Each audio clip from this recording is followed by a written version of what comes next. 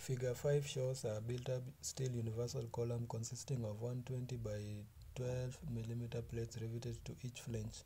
Calculate the safe load the column can carry by Rankine's formula if it is 4.2 meter long and having both ends fixed with a factor of safety of 3.5. Given area of the flange, this part is 21.67. The IXX is 839.1. IYY is 94.8, and the Rankine's constant is A. It is 1/75. Our units, as you can see, they are in centimeters. We will change them into millimeters. So I have already started here. So this is the formula for calculating the crippling load using Rankine's formula. Unlike the one we were using to calculate the crippling load using the Euler's formula, it is different with this one. So here it is this stress here, which we have been given. The stress is here 150, and then A, it is this one, we have it. So what we don't have here is the area, the effective length, and the radius of gyration. So starting, I have already started. So we will find the area. I have already found here. I've just taken this area, change it into millimeters, and then add the area of these two parts, this upper part and this lower parts only. So doing that, since they are equal, I just calculated the area length times width, then multiply by 2, and then I added it to the area that we have been given. Now the effective length will be L/2, because we are told our column was fixed in one end, was fixed in both ends. So effective length is equals to L/2. So that means that we take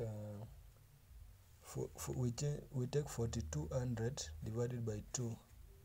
This is millimeters. We were given in the question that the length was 4.2 meters. So I've changed it into millimeters, then divided by 2.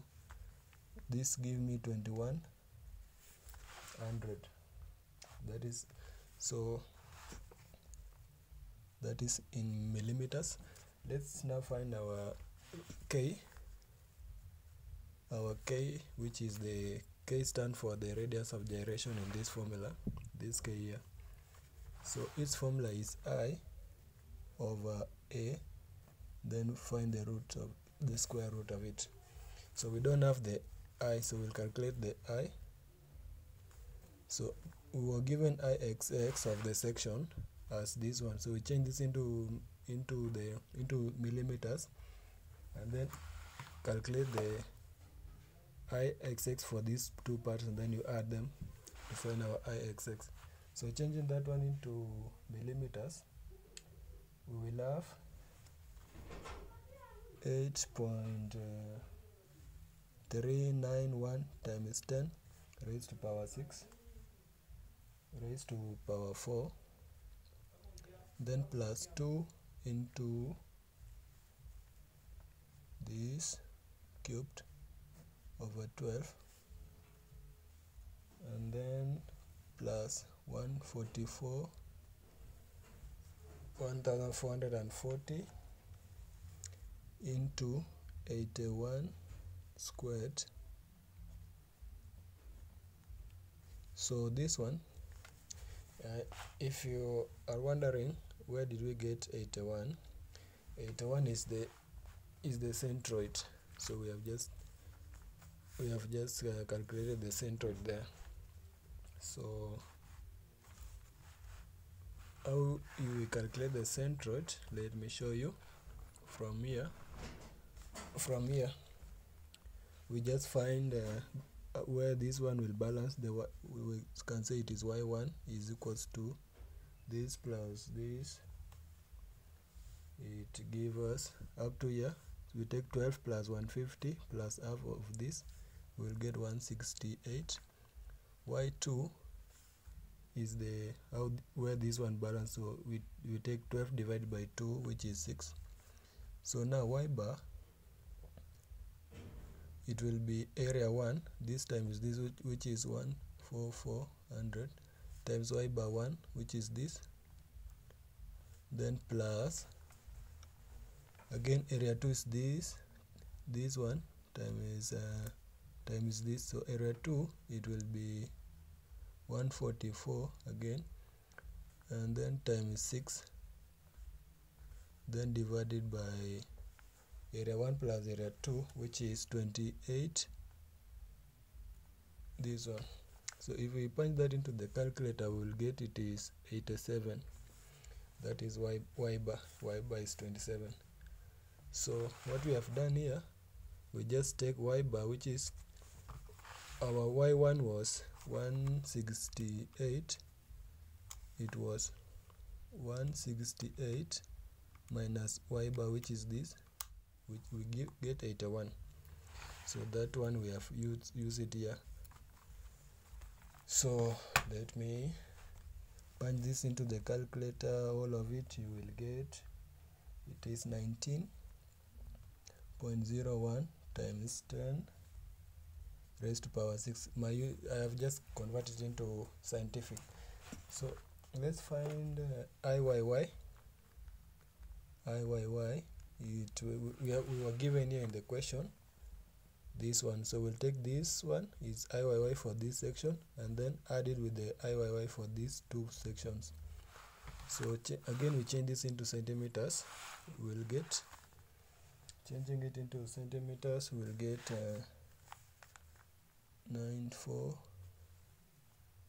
times 10 raised to power 3 plus 2 into 12 times 120 cubed divided by 12. Now we will not have this, we will not have use this one here because x1 for this section will be 60, and then again the x bar for this section again it will be 60. So assuming we put these values here, it will be 60 minus 60 squared, so it will be 0. This whole part will cancel, and then as you can notice, this one have interchange. Here we use bd cubed over 12, and then for IYY we use 12 db cubed over 12. So this one is our, so let's put this into the calculator. We'll get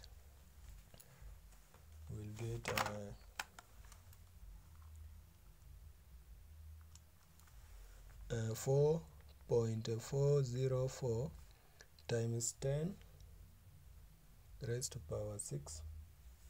It is in millimeters raised to power 4, millimeters raised to power 4. So we will use we have calculated the I, we have 2I, so we'll use the least moment of inertia, which is this one, to find K. So finding K is equals to the least moment of inertia. Comparing this one and this one, you'll find that 4.404 times 10 raised to power 6 is less than this, so that's why we use it here. Divided by the area, we have our area there, and then so putting it into the calculator, we will get, it is 29.54.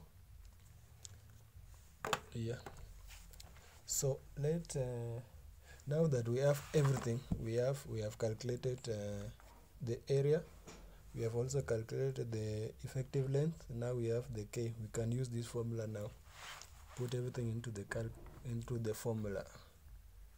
So we have this FC, or let me write the formula first. FC times area divided by 1 plus A, the constant, into effective length all over K squared.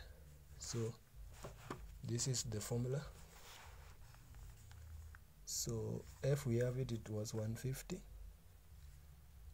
times the area, which is, the area was 5047 Then let's divide it.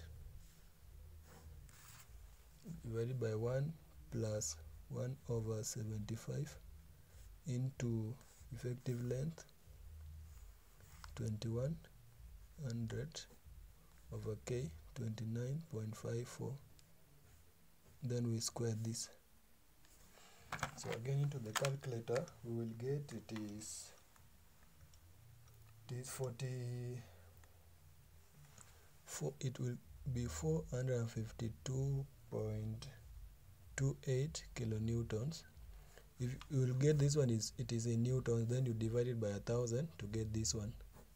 That is our crippling load. So to get, but the question was asking for the safe load, and we have been given the factor of safety to be 3.5. So we divide our, so safe load is equals to crippling load divided by factor of safety.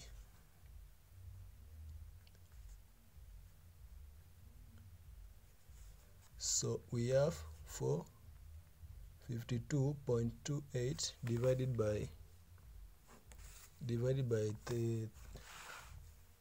3.5. So we will get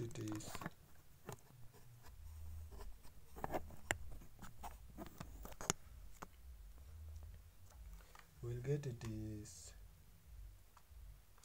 141.33 kilonewtons. This is our safe load for this. So that is the end of our question.